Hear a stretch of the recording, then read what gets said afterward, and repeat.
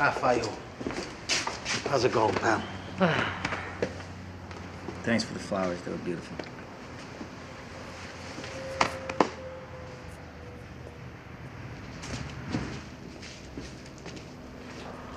That poor fucking guy. Fuck him and his alligator tears. Please, kid's in the hospital. Little fucking sympathy, huh? That gives him a pass? I don't care if he's got 100 kids in the ICU with arrows in their heads. He's a piece of shit. You know it, and I know it. Who got you those no-show jobs? And not a word of gratitude. He's a saint. You forget the 1,000 incidents with that guy? Kid in the hospital.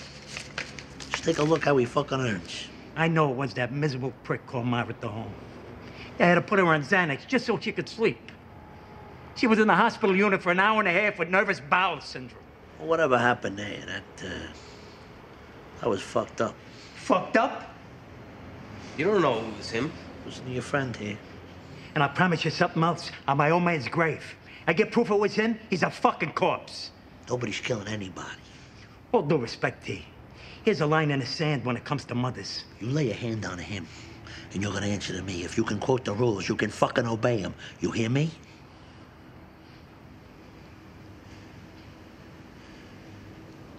Don't just look at me. This is a business.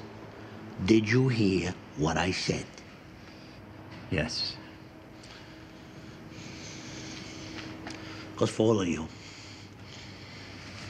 Well, now listen. I'm gonna visit your mother.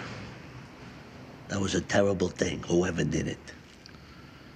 It's been too long now. I'm gonna go pay my respects. Okay. She'd love that.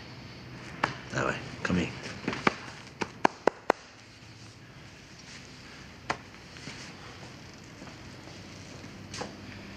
He has no fucking conception. He's got no kids. You can't expect him to understand.